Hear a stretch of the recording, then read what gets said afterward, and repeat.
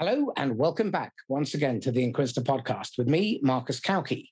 Today, I have as a genuine treat Diane Halfman. She was an undercover cop working in the Vice Squad. Today, she works with entrepreneurs, helping them to know their surroundings, make faster and better decisions. And we're going to cover really important topics like why managing your boundaries is critically important. How do you manage a crisis? And why and how and where are you giving away your power? Diane, welcome.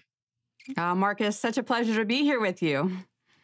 Well, I know anyone who's listening by now will be itching to hear your background. So please give us 60. Well, actually, I think this is worthy of 90 seconds worth of back history. Well, it's funny because people usually when they hear I was into undercover prostitution, there's say, what? Like there's a kind of a hesitation that happens there because I didn't grow up wanting to be a cop. And, when I was going to college, I was going to be an attorney. And I actually started working for an attorney and that wasn't my path. And so when I got into law enforcement, there wasn't very many women at the time. In fact, I was the only woman on my squad. And there was a serial killer out there killing prostitutes. So I went undercover as a prostitute to be able to interview as many people as possible, be able to be part of the team that was able to capture them and the type of skills that I had to learn. And Marcus, I have to tell you, I didn't know anything about prostitution, the street, the language, and my vocabulary changed very dramatically. In fact, I remember my dad saying that, when he'd hear me cussing, he'd be like, okay, that's the mouth I sent to university. Like what happened here? And it was a lot of those undercover experiences that having to build that street smarts that allowed me to build the skills that now help my clients. Okay, well, let's start with the change in terms of your perception and your compassion for others, because I imagine working in that field must have really opened your eyes to an entirely different world and the lives that those people lived. So I'd be really curious about the lessons that you picked up in terms of compassion and humanity. Yeah, absolutely. Well, and, I grew up 12 years of Catholic school, very middle-class family. I didn't know what, quote, the other side of the tracks even looked like. And so that was a very steep learning curve to really understand that just because somebody was in, let's say, what was labeled as an underprivileged neighborhood, doesn't mean that there wasn't thriving families that didn't have direction for their children, that didn't work hard.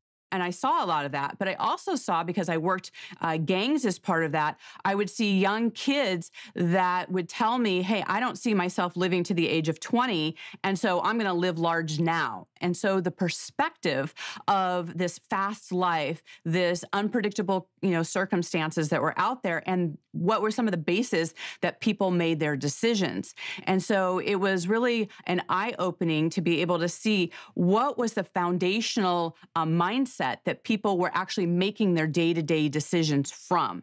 And when you could look and see what was it that somebody valued, what was it that was important to them, that was how they were making their decisions and how they survived as well.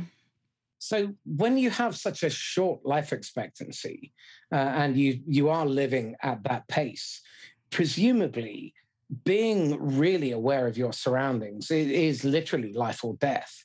So talk to me about how one in a short, fat and happy chap like me really needs to learn those lessons, because obviously in business, you do come across the occasional shark, but it's not quite the same kind of scenario. So talk to me about developing that level of observance and or those observational skills, and how gut instinct really gets refined and honed.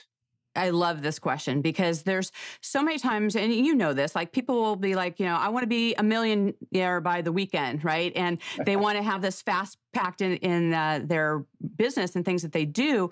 However, they don't necessarily have the urgency behind that, right? They think like, I'll do that next week, or it'll come here. And they, there's certain things like all the nuances that need to happen, it's like they wait, right? There's like this non-urgency. And that's something that I definitely learned on the street was the urgency, right? You didn't have time to evaluate and do extra, research and do all of these strategies and set up this 6-month plan and all of these things. It's like, what are you doing right now here in the moment that can be life-threatening? And one of the things that I really was able to learn is, to really know your surroundings, to see what's coming at you. And a lot of times people are looking at what's right in front of their eyes, but they're not looking like a block down the street to see what is that, people are like, oh, this just happened out of the blue. Well, not much actually happens out of the blue, right? There's always clues and, we know certain things are coming. It's just whether or not we're actually paying attention to them or not. So in order to make quick decisions, you've got to know what's the foundation you're coming from, what is the kind of the big picture you're looking at, and be able to see the things coming at you before other people do. It's really interesting. One of my friends, Ron Vopodice, came up with this concept, which is attention is a currency. You pay attention. And I suspect in that kind of environment, attention is a very valuable currency. So how do you refine those instincts and how do you refine those observational skills so that you are aware and you're looking ahead, you're preempting? Well, it's kind of like anything in life, it's basically you have to do it in order to perfect it, right? It's like if you're running a race, it's like, well, how do you get faster? Well, by running faster.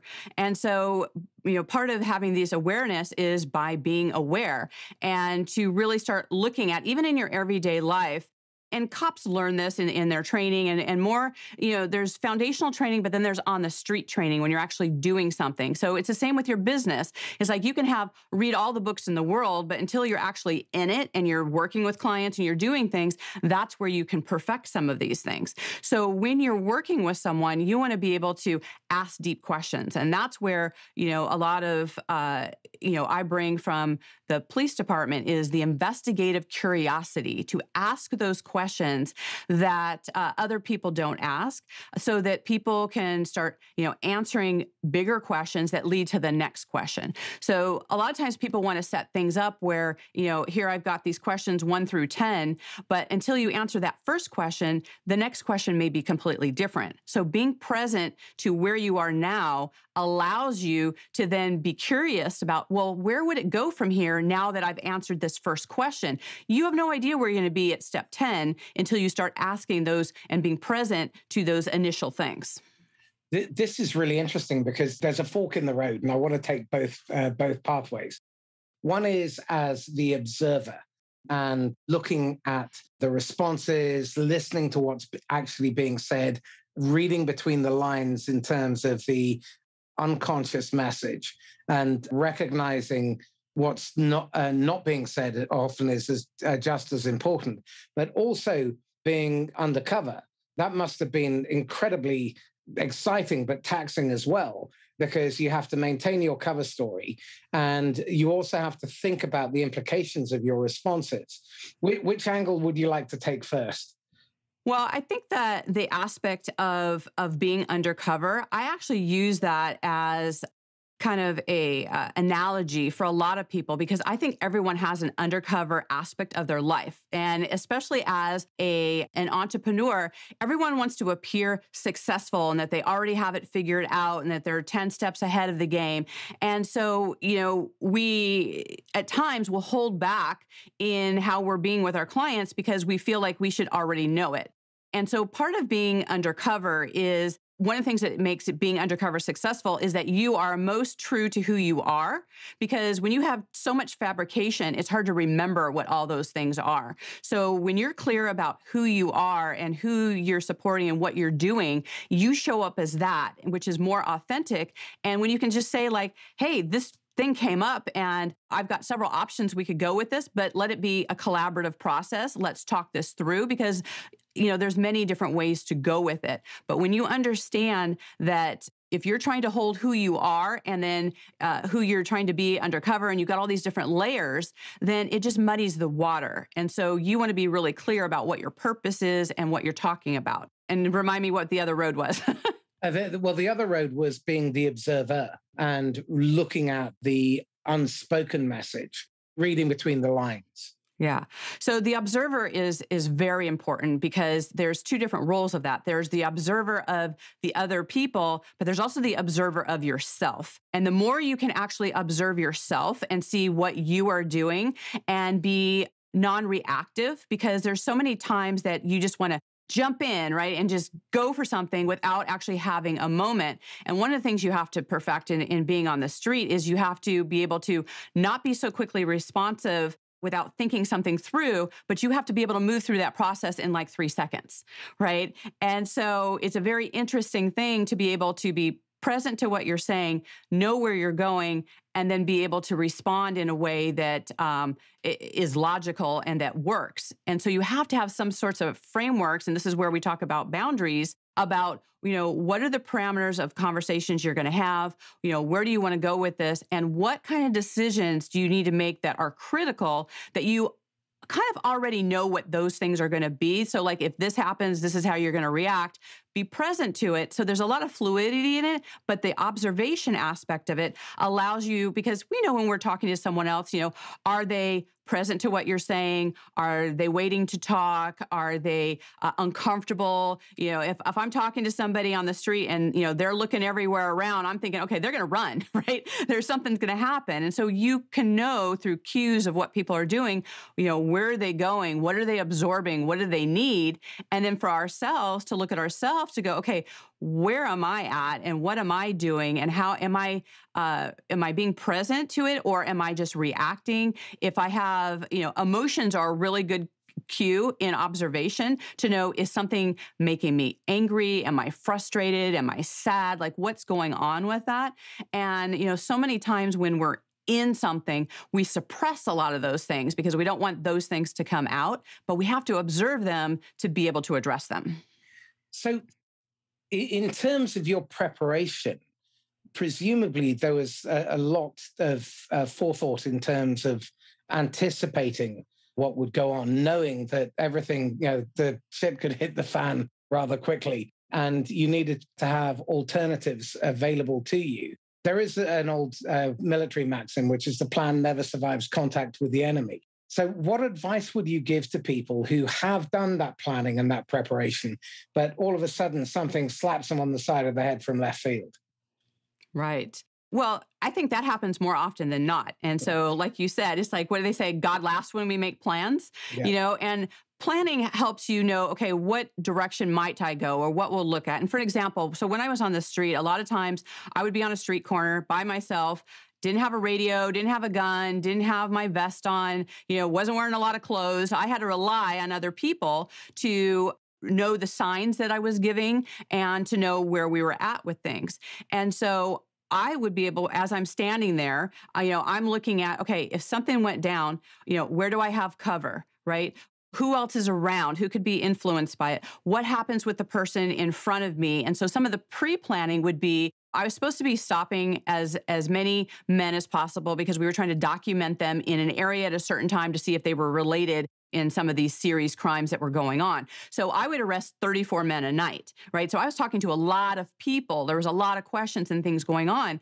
But there were times, and there was one car in particular that had, rolled by, slowed down, and like as he had slowed down, I had literally all my senses were awake, and I had like all the, the hairs on the back of my head standing up going, okay, this is an evil, dangerous dude. Like there's something going on here. And so I knew in the moment I had to trust that. And I actually gave a signal to one of my people that I wasn't going to be stopping this person. And the signal I gave was there needed to be a marked patrol unit several blocks away that wouldn't blow my cover that would pull this person over.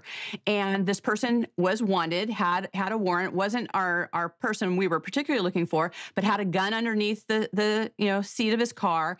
And he had evil intentions. Like there were things that were happening. And so what's important is that, you have all these plans, but plans go awry, and you need to know, okay, who are you signaling to? Who are you going to go to? What are you going to talk about? And that's where you know, hey, when things happen right away, what is the first question? And it's to be curious about okay, where are we putting ourselves at risk? Where do we need to back up a little bit, and where do we move forward? And so when you're in it, you just need to know, am I moving forward? Am I moving back? And, sometimes it's sideways. So you want to be able to move in multiple directions all at the same time. And sometimes you're doing a combination of them.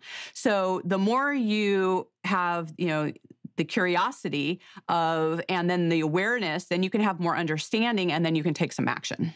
And how do you manage the stress? Because I don't imagine it was a walk in the park by any stretch of the imagination. Right, right.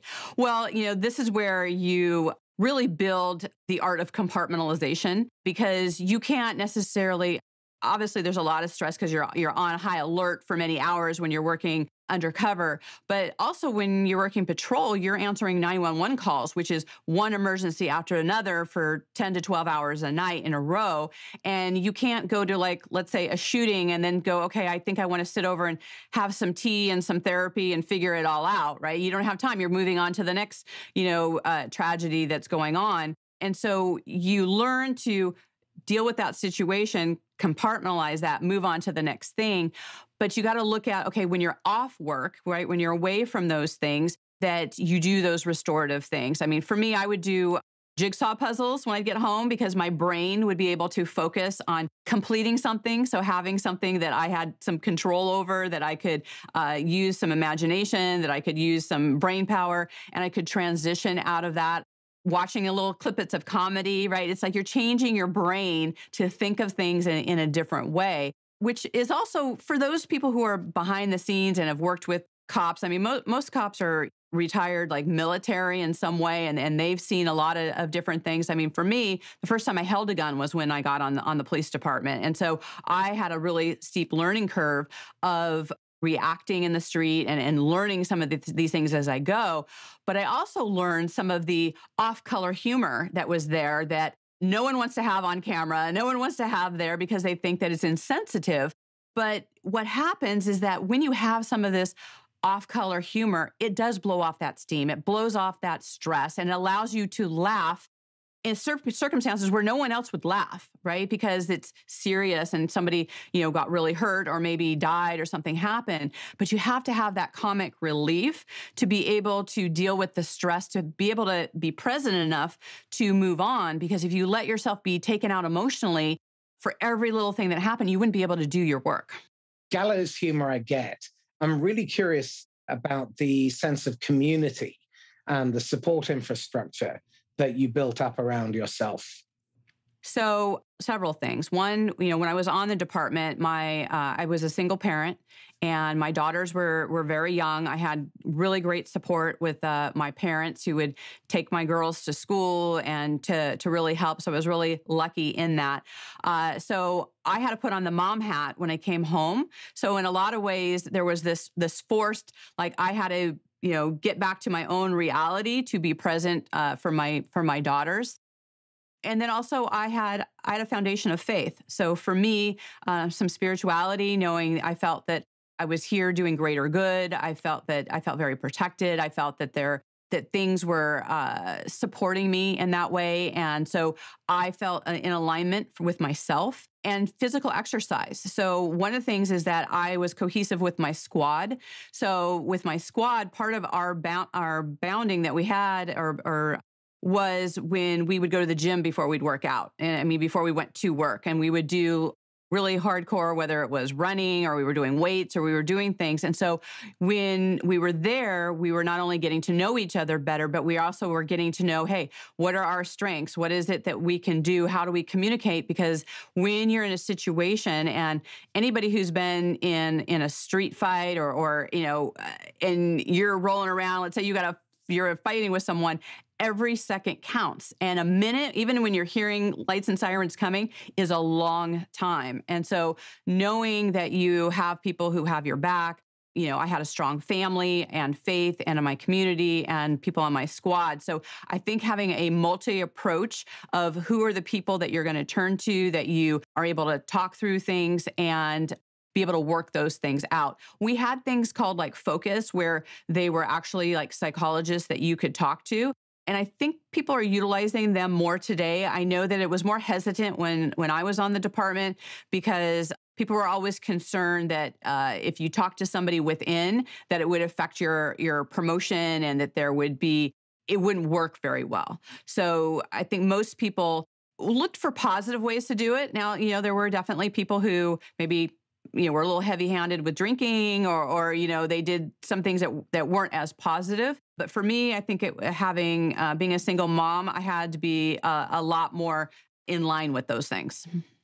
Very interesting. Okay, well, something you touched on, which I'd like to explore a little bit as well. As I get older, time seems to pass by at an ungodly speed. And I'm really curious about how you're able to manage your behavior in that minute whilst you're waiting for your colleagues to arrive and your perception of time. What I've found is that the older I get, the faster time goes. I've spent a fortune on hypnotherapists trying to slow my perception of time down. And I'm rather hoping that you might be able to throw some light on how you can control your perception of time and your behavior within short bursts, short moments that are critical. Right. Well, I believe there's a dynamic to this and I completely understand what you're talking about. Like I can remember like in a shift, time went by very fast, right? Because it was a very fast paced time. You were going from one call to the other, there was just putting out fires of things that are happening. And that was very fast. One of the things I notice is that when you're in a critical time, and a lot of times they call it tunnel vision, where you're in it and time actually feels like you are in like mud, like it's really slow. And even though it might have been only 30 seconds, it feels like 30 hours because you're exhausted physically, you're mentally trying to stay on game with things. And so one of the things that helps you kind of, elongate that time in a productive way is to just stay present in the moment of where you're at. Because when you're in critical times, a lot of times there can be a tendency where you're drifting and you're thinking of like, okay, where's everybody coming, where they're going? But you actually need to be really present with the person here because you don't know what kind of weapons they have. You've got to, be in control of the situation. And you also have to look at where everybody else might be too, right? If there are any other people that are around that could be hurt by the person and what's happening. So the slowing down process is getting curious, right? You can't really ask questions at the time because you're in it, right? And so you're just managing the moment. And so slowing down is managing the moment and then being able to look at, okay, now what? And then now what? And then it's an expanding circle in that time, but you have to be present at the critical moment to do the critical things. This is really interesting. There are two psychological models that I use a lot in my work. One is the drama triangle developed by Stephen Cartman, which is the victim, the persecutor, and the rescuer. And when someone is operating from that, they tend to be worrying about the past or concerned about the future, and they're not present at all. And my favorite philosopher, Bruce Lee, was once asked, what's the best way to avoid a punch? And his very pragmatic response was, be somewhere else. And the somewhere else is the winner's triangle, where you're vulnerable, you're nurturing and empathic, and you're assertive.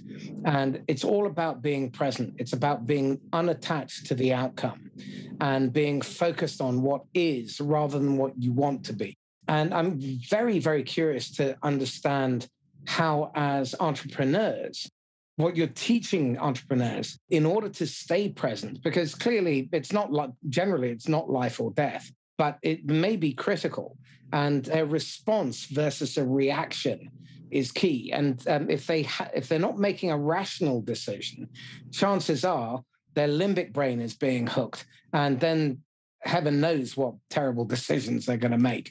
So how do you get people to ensure that they are making those rational responses and they're turning up fully present and unattached to the outcome? Well, and this is where the awareness comes in. And when we were talking about the observer, to be able to observe yourself and to see where you're at, because typically you're in one of two different states. You're in survival mode, right? Or you're in executive state, right? Where you can make those clear decisions. So part of being the observer is to understand, when you're in survival state, because when you're in survival state, you're not being clear. You are looking at the past and the future. You're everywhere but the present, right? Because you are just trying to preserve where you're at. And that's where you're going to be more reactionary and these things are going to happen. So the first thing to do is to be able to notice when you're in survival state and know that you can't make decisions from that place.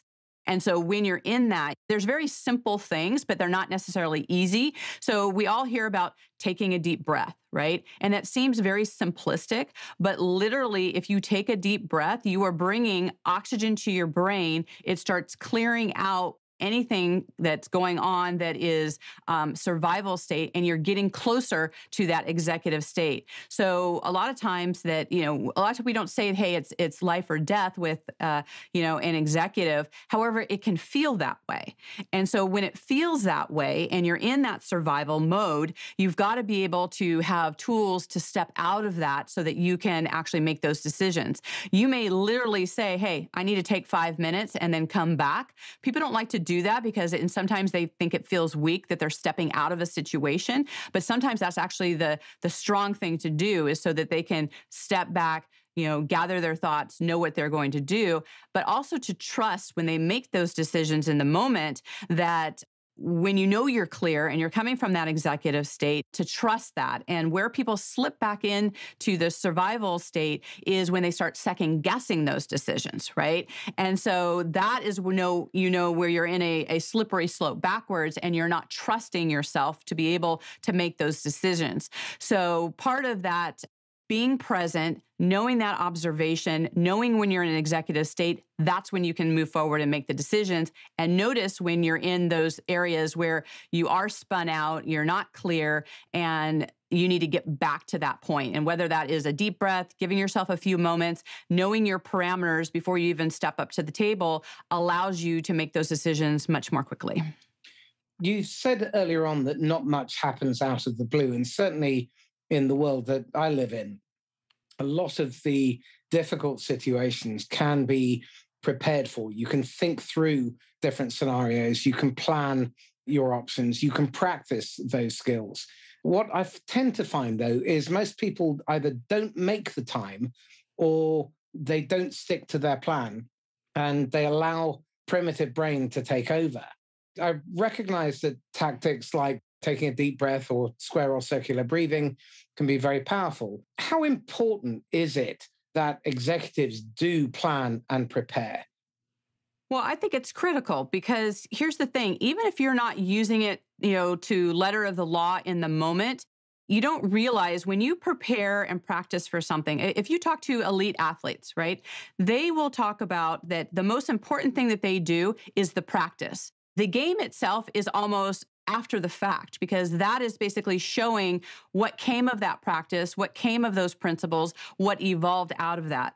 But if you don't actually have the foundation of, okay, this is the plan, these are the type of things are going on, if you don't kind of pre-think, okay, what direction it could go in, what are your skills in the negotiation? Like, what is your kind of bottom line on something? What is the gray area that you want to negotiate? Because everything is a collaborative process. We don't live in a bubble where we go, here is our plan, this is how it's going to go, without knowing how the other person feels and what is their parameters and what it looks like. And that's why everything in business and life is a negotiation. There is, compromises to be made, but you also have to know what part is compromising that works within your frame of planning versus what is out of integrity for you, what is not working for you, what is not, moving you or your company forward. So that planning allows you to have kind of the blueprint and the schematic of where you're going.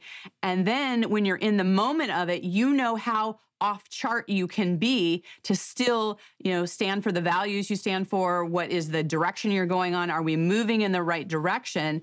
So in the moment, you're still making decisions that are within that plan, but living yourself, having in yourself that flexibility. So a plan is something you don't want to look at it as, set in stone. You want to be able to have something where there's some movement allowed. So you're not so rigid enough that you can't make the adjustments that need to have happen.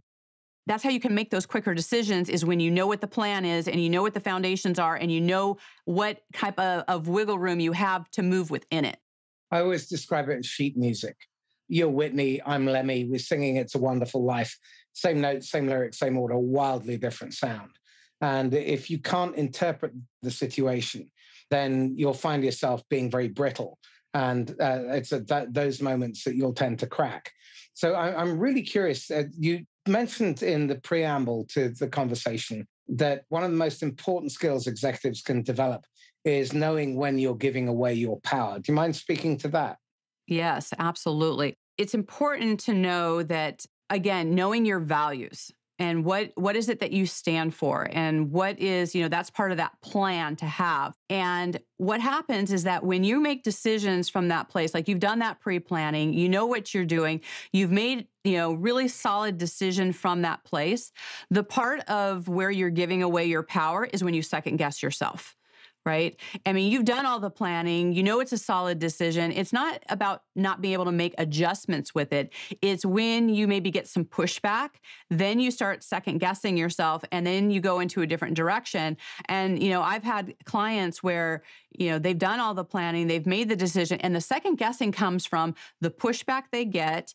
And when they think that they're concerned about what other people are going to think about it, for one, and they feel like that they want to go into this overthinking aspect of it. So when they do that and they've made a solid decision and they second guess themselves, then it also kind of causes this ripple effect of second guessing within the company, right? And so, and it affects the clients as well because they don't know what to believe with you. I mean, I have an example of a client who, in a space of a week, changed their decision like 3 different times. And so it really had this ripple effect in the company of what are we doing here? Like what's happening? And so it causes some unnecessary instability when that happens.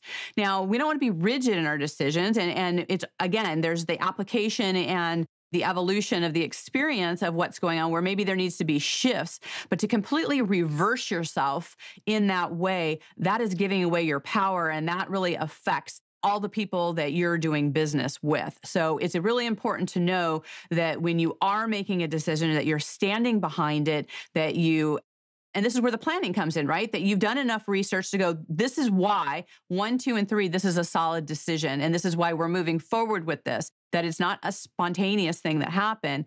And so it was very clearly thought out. And so that's one of the things that really you have to look at it as a leader in your company is where are you second guessing yourself? And a lot of times it doesn't even have anything to do with that particular decision, but it's something internally happening within yourself that you're not trusting yourself. And so you really have to look at where are you unwiring and unraveling within yourself that you're not trusting yourself.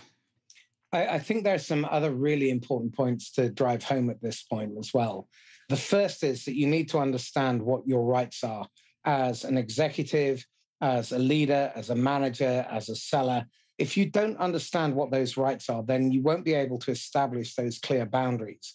And if you're not willing to go to the mat and defend those rights, then you're going to find yourself constantly wavering. And that sends a terrible message because that does smack of weakness and vacillation. And nobody wants a leader who's unclear or ambiguous or uncertain of themselves. And certainly in a sales environment, if you're not very clear about your purpose, why you are there, then that is a major problem because the other person's limbic system picks up on it. And millions of years of hardwiring have kept our ancestors alive long enough to produce us. And so we need to learn to trust that. The other element of this, which I think is very clear, and you've touched on it a couple of times, is the importance of understanding how clear your values are. Because in my experience, managers and sellers who don't have clear values come across as being untrustworthy. And one of the big challenges, one of my mentors, Charlie Green, developed the trust equation. And he makes this point that whilst reliability and credibility are kind of the minimum expectation, it's the I should bloody hope so line. It's like going to a restaurant and they tell you that they're not going to give you food poisoning. Well, I should bloody hope so. So that's the stuff you turn up with. But intimacy is the single most important operator in that equation. And low self-orientation is critical as well. But intimacy is the most powerful lever. And if you cannot let other people in and be vulnerable enough to let other people know what your position is and where you stand, then you'll struggle to get people to trust you.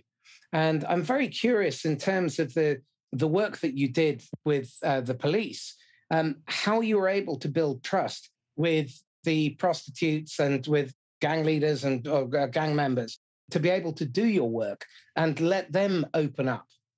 Right. Well, I love the word intimacy because the breakdown of that is into me you see, right? Where you're allowing to have that vulnerability to show up. And one of the things I had talked about when you're undercover is that you want to be most like yourself as you can. So I would talk to, young gang members, and a lot of them were gang members where, they were just getting in. They were like 14 years old, some of them 12, 13 years old. These are the ones that were saying that they couldn't see themselves living till they were 20. And I would, talk to them about, having children and having options. And a lot of times on the street, people feel that they don't have options. It's like, this is how it's always been, this is what the expectation.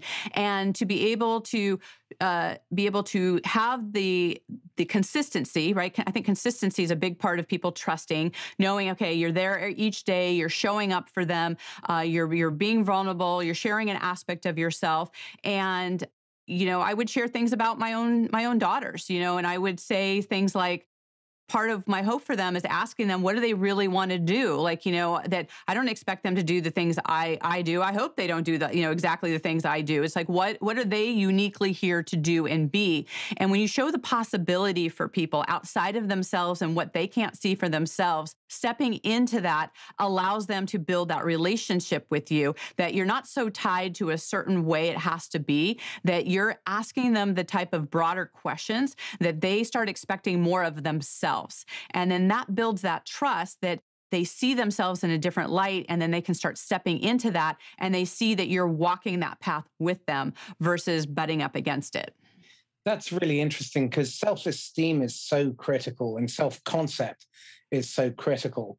And what I see time and time again in many organizations is that self-esteem tends to get chipped away at, and you start to give away your power.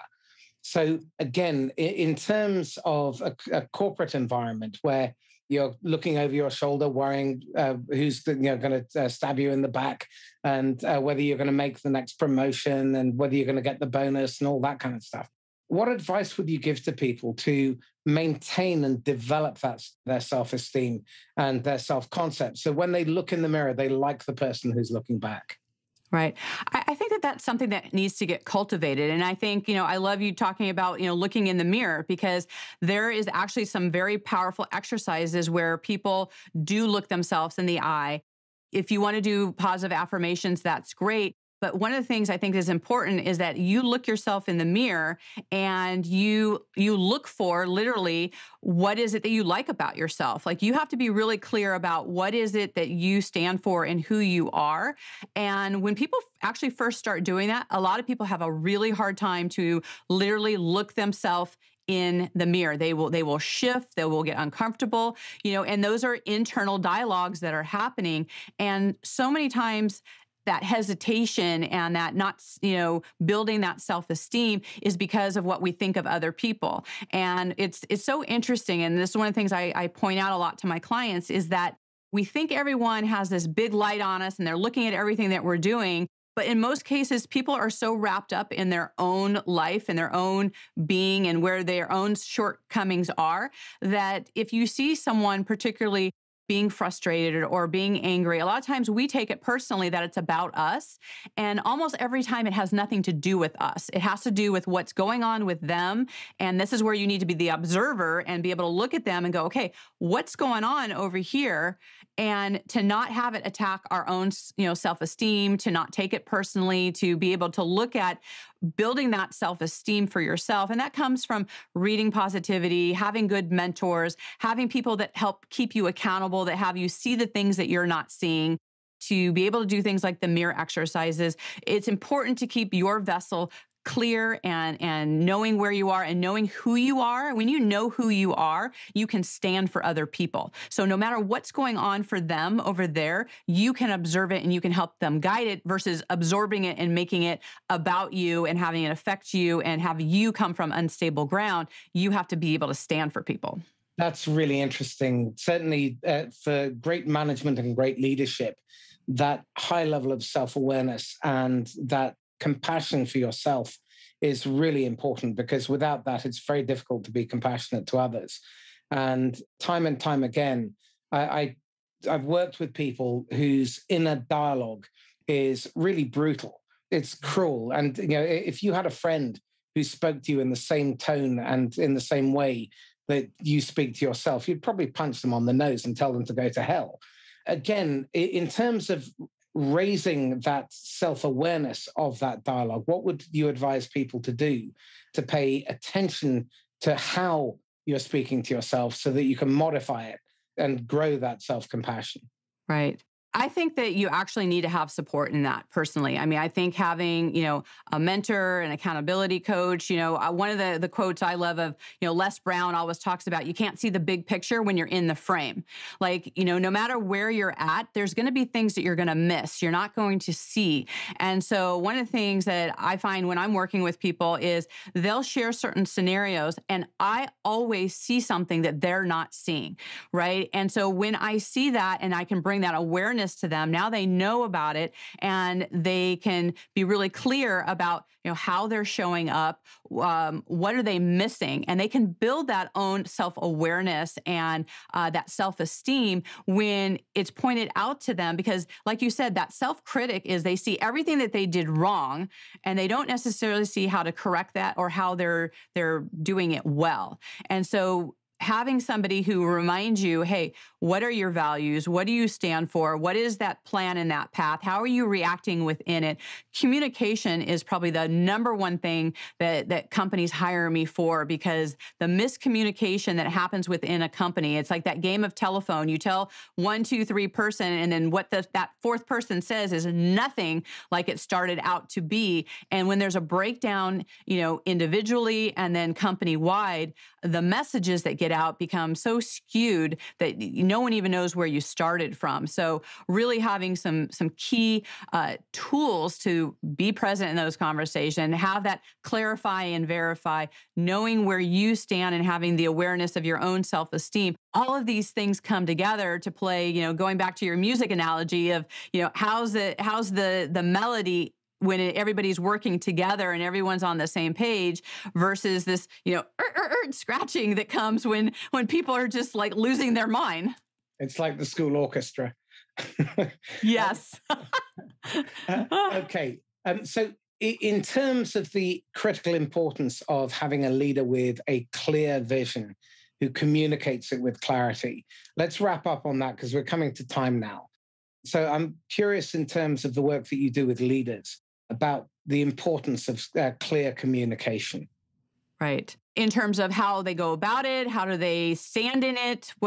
How do they go about it? But more importantly, why is it so important that the leader communicates with clarity? In my experience, ambiguity is the mother of all foobarrs. So I'd just like to wrap up on the importance of clarity. Right. Well, as the visionary of a company, as somebody who is the leader, people are literally looking to you for direction. And if you're not clear where you're at, it muddies the waters for what everybody else is going to be doing. So having that crystal clarity about it. And again, I said there can be some wiggle room within it, but everyone needs to know what's the direction they're going. What is the top things that they're doing? And I think it's important too. Like it used to be, people would be looking at, okay, what are we doing for the whole year? I think things move so fast now that almost feels like an unattainable type thing. So I think it's better looking at things in terms of weeks and quarters. What are we focusing on here? What can we put our attention on to be able to move forward? And as the leader that is really clear of this is where we are, this is what we're doing, these are the steps that we're going, there can be some things that come up that have us make some adjustments. But if we know the direction we're going in, and as the leader, when you're holding the container for that, then people know They build the trust. They can know this is where we're going. This is what's happening. If the leader is not clear with that, that breaks down trust. It breaks down communication. No one knows who they're going to, who are they reporting to, who are their support systems. There's a ripple effect to lack of clarity. Excellent. Diane, this has been really insightful. Let me ask you this. You've got a golden ticket and you can go back and advise the idiot Diane, age 23, who thought she was invincible, immortal, and knew everything. What one choice bit of advice would you give her? To not take myself so seriously, to when talking with other people, to know that whatever is going on, that most cases it has to do with them and where they're at, and it has nothing to do with me, because I would take a lot of things personally. And then I had a lot of the chatter in the back of my head as well, where it was like, I sometimes felt like I was two people. One, I had to show up as this strong cop in a uniform. And then I was a single mom wondering how I'm going to make my mortgage payment and did my girls get their homework done, right? So I had my own conversations going on in the background that sometimes didn't allow me to be as present as I needed to be, to know that whatever was going on with them, that what I made it to be had nothing to do with me. Interesting. Okay. One book recommendation or podcast recommendation that you'd strongly urge people to pay heed to? One of my favorites these days is by Mike Searock. It's called What Are You Made Of? And they're actually creating a program now called Blueprint. And that, I think, is going to be an up and coming platform about what are some of the step-by-step processes people are doing in business. And so I think that is a really great thing to be looking at. And another one is by Yerasimos called Here for the Truth. And I love the truth conversations that are happening there. I think that there's a lot of people following the leader that may not be a leader and not trusting who they are and knowing what their truth is. And I think it's really important to have what is true for you kind of conversations. Excellent. Thank you. How can people get hold of you? They can go to my website, dianehalfman.com. Lots of resources there. They can check out links to my podcast, which is Live Your Spa Life show. And I'm also on all the different social media platforms. So feel free to send me a DM. Diane Halfman, thank you. My pleasure. Thanks for having me, Marcus. This is Marcus Kauke signing off once again from the Inquisitor podcast. If you found this insightful, and goodness knows if you haven't, you're probably deaf or dead, then please get in touch with Diane.